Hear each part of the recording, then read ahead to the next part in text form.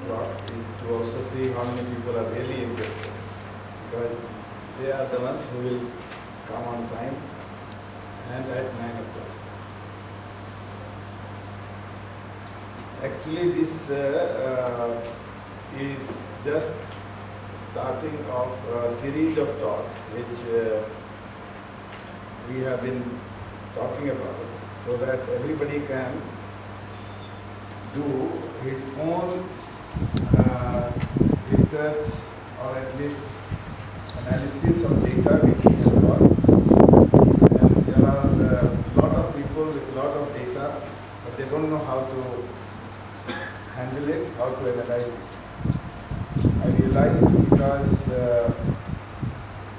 I think in 1989 or 90, we published a small letter to the editor in a good journal, in which we reported how many patients with cysticercosis, or I shouldn't say cysticercosis, with a lesion in the brain and seizures, a single ring enhancing lesion, had positive serology for cysticercosis and how many had negative.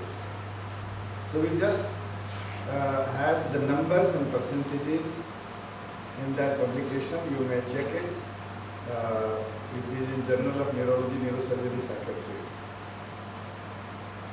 When I went to Canada and looked at the same data, I thought I should have done it differently, because I didn't know what to do with the data, so I could not deal with it properly. What I should have seen is what is the proportion, not only percentages, but what is the ratio, and whether this ratio is really different from 1. So people call it odds ratio. We will come to that sometime later, but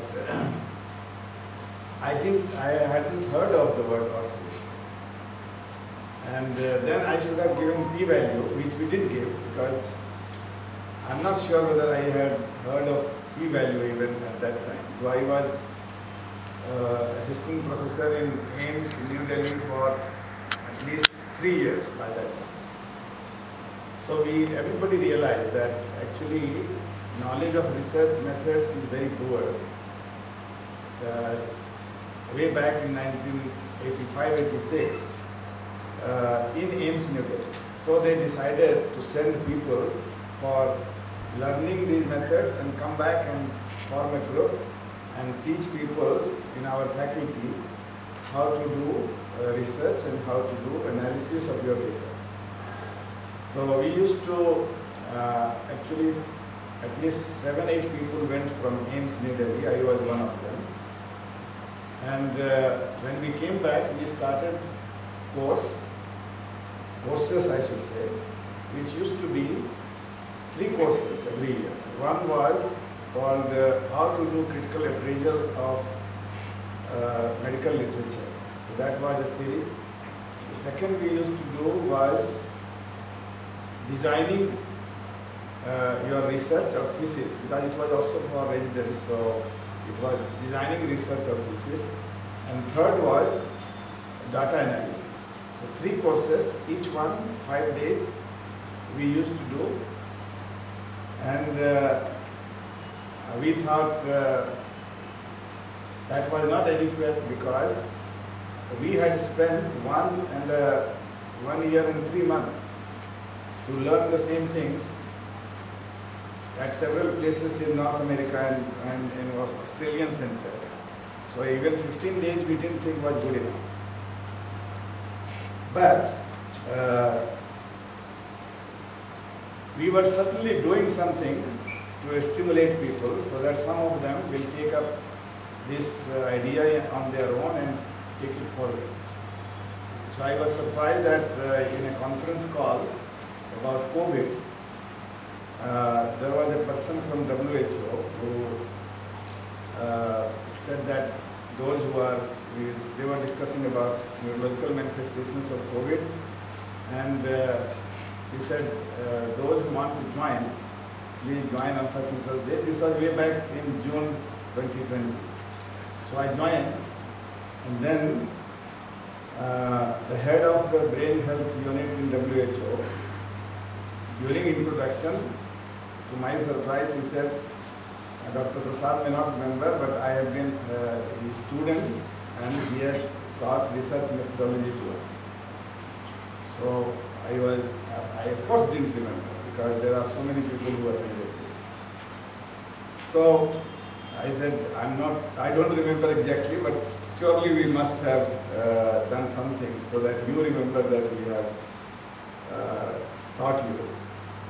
So people do remember, even if you do 5 days course. Now this will be a series, so it will be more than 5 days, and will depend on the interest of the people. We purposefully will keep it at 9 o'clock so that only those who are interested, they come, right? And we don't want to do it in the evening. We want people with fresh mind. So one example of this is what I am going to present to you today. Though it will be much better if I did on the board, because you may be thinking board is outdated, but there is a workshop if you go to site of Oxford, Center for Evidence-Based Medicine, there is how to teach. And how to teach is basically done on blackboard or whiteboard. Same thing, that is every year. So if you go there, you will not be using any slide. You will be learning how to teach and teaching on board. Similarly, in McMaster University, they hold a workshop teaching evidence-based practice every year. And it is done on board. Use of slides is not encouraged. Very clearly. And they think various ways in which you can enhance the learning experience of learners. And it is more through interaction and on the board and role play and so on, not necessarily using the slides. But I am going to use it today only because there is no board. And I have asked Dr. Bhattacharya that we better put a board. There should be a long board so that everybody can see, and we can use the different parts of this. So I am going to give you a very different method of doing sample size calculation. And why do we do sample size calculation? Because you have to write a budget. You have to write a budget for your grant. So how do you write the budget? You must know how many people we need. So sometimes people will give you idea that for every single patient you will need so many rupees. But you need to know how many patients I need in my study. So to know that, it is necessary that you have a number. Now that number is a ballpark figure. It may be more than enough or it may be less than enough. And you may have heard a lot of trials get stopped in between because before they reach the full sample size, they find such a huge effect that they think it is unethical to keep denying this medicine to 50% of people if there is 1:1 randomization.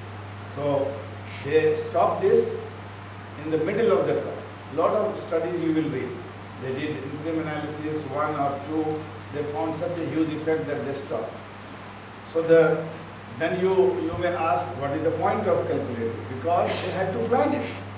You need number for planning. That is one. Secondly,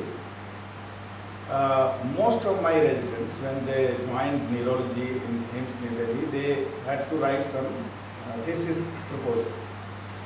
They will come with brilliant proposal, something which nobody has done, but it is not feasible because they are there for only 3 years. In 3 years, if you count the number of patients, you are not going to get enough. So how do you know it is feasible? So even before you start your research, you need to do some what is called back of envelope calculation of sample size. And I remember that it is so difficult to, and Dr. Singh may not agree with me, so difficult to get a statistician to do a sample size calculation that you will feel disheartened at times, right?